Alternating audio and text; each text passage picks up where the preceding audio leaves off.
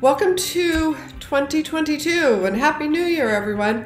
I'm Lori Mode with the Mode Real Estate Group of Keller Williams Realty in Elk Grove.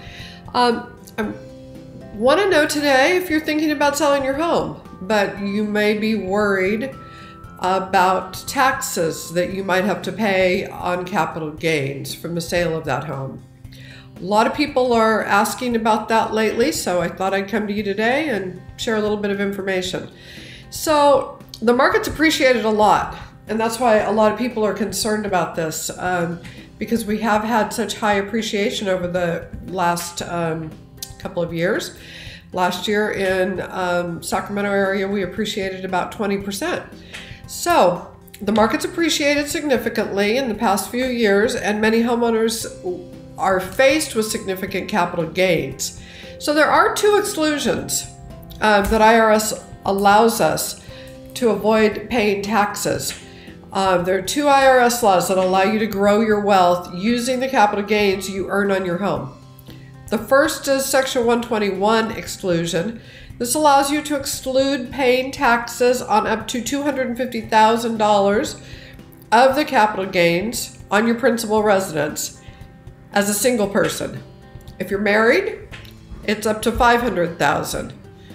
And there's a calculation that you figure out, that you sit down with your accountant and you figure out what your basis was and what you sold it for, and there's all sorts of things that go into it. So it's not just $500,000 more than what you purchased it for. So that's the first exclusion. The second one is the 1031 exchange, which I've used a few times on my investment properties, where I defer the capital gains when I sell an investment property because I do a 1031 exchange when I purchase the new property. That defers that until a later date when I sell it and I don't do a 1031 exchange. Then I have to pay taxes. But there's something else. There's a way to take advantage of both of these tax laws so that you can start investing in real estate with the capital gains that you get out of your principal residence. It's called Procedure 2005-14.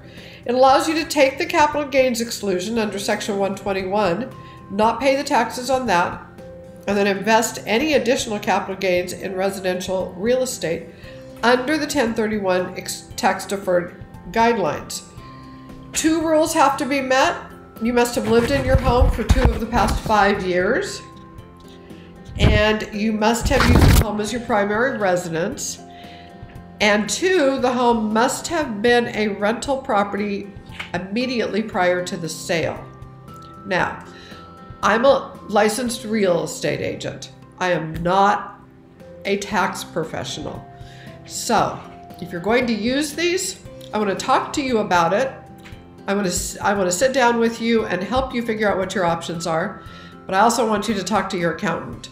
So, if you are thinking about selling any real estate this year, call me so we can sit down and work on a plan to get started. It doesn't mean you're going to sell it today. It may be that you're going to wait till the summer. Maybe you're going to wait a couple of months. Maybe you just have questions right now. Please call me so we can sit down and start a plan. I can be reached at the number below. And any questions, I'm always here to answer them. I'm happy to answer them for you. Until next time, stay safe out there and Happy New Year.